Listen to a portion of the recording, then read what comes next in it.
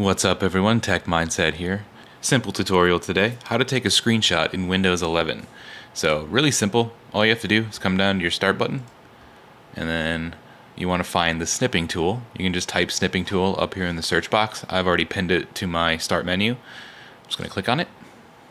And with the snipping tool here, I'm just going to leave it set into rectangle mode because I want to draw a box around what I want to take a screenshot of.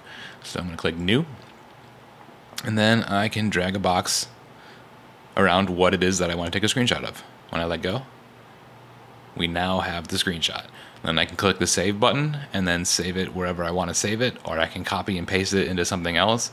But a lot of times I'll just click the save as button here and then save it as a JPEG or a PNG on my desktop or in a folder somewhere, so that way I can archive it for whatever I needed it for.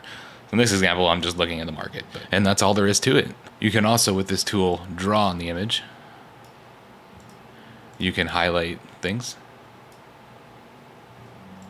Or if you want to take a full screen image, instead of dragging a rectangle, just click over here where it says snipping mode, click window mode. New, and then now it's gonna highlight the whole window here. When I click it, it's now taking a picture of my whole window. You can also set a delay. So let's say you want to take a picture of your start menu. I'm just going to go back here and click rectangle mode.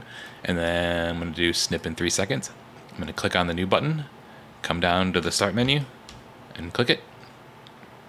And now it's frozen the screen, so I can click and drag on the start menu. That's all for this video. Catch you in the next one.